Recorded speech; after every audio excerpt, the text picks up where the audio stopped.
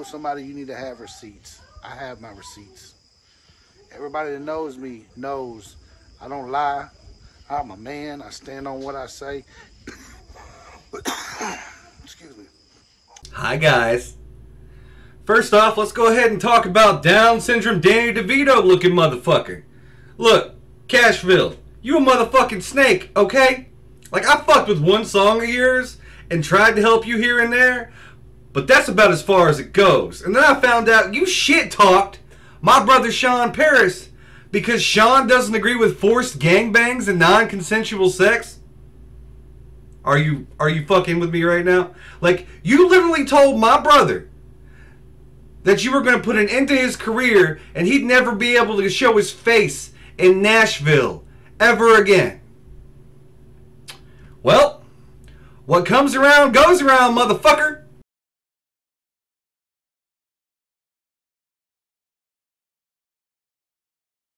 We'll go ahead and throw up one more. Why not? So let me see if I understand this correctly. You think I'm going to go ahead and compromise my career as a legitimate comedian and author to go ahead and write a tell-all book about Ryan Upchurch for you, because obviously that's a cease and desist letter I want to get in the mail, and you think I'm going to go ahead and compromise this for some over-the-hill fat piece of shit burnout who wheezes through every single roast video he makes where I can practically smell the Monster Energy and diabetes sweat through the screen?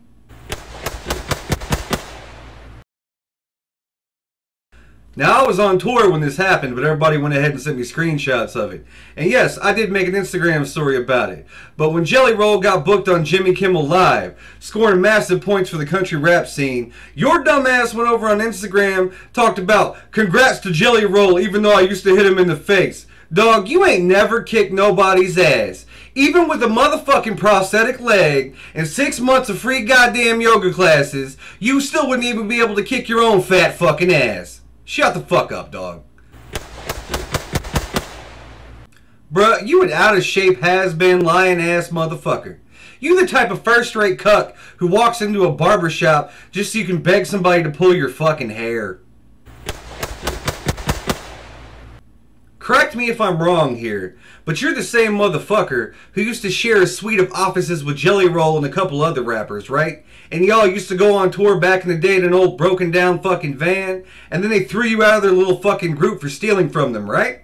That was you, wasn't it? Real personal with it. Your wife looks like Elliot Page's latest lover.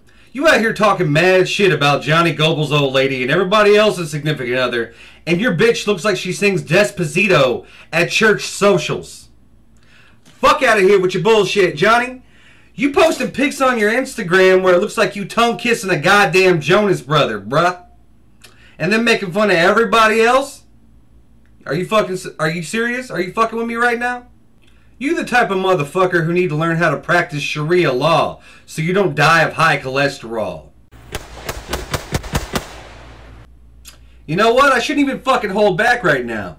Because you didn't when you and Johnny Goble got into it. Paying people to put turkeys on his front lawn. Having him so fucking terrified, he kept his kids up all night and everything to make sure his fucking family was safe. Yeah, he's a goddamn meth head and a loser.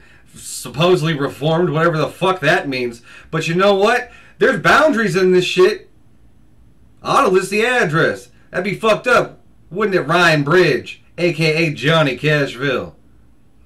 You offer that $5K to me, I promise you I'll show up, sweetheart. Look, Bubba, this is my dick. This is my belly. My belly don't hang over my dick. Since you're so interested in my dick. On second thought, better make that 10K. Your neighbor can shut me up. Your neighbor can shut me up. You're really killing it at this being a manager thing. Upchurch fires your ass, then Austin Foreman. Oh, 4-Tracks out here giving out party favors. And you better hope to God you find someone who knows how to use auto-tune for her. Sound like The Voice, Indonesia.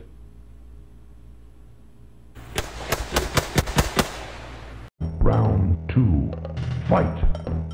And in case any of my subscribers are wondering why I haven't posted any videos regarding the Kylie Rodney case, it's because I'm not out here capitalizing on the grief a family is going through at the experience of losing a loved one, and I'm not converting my channel to a sad attempt at a true crime podcast in an effort to keep myself relevant.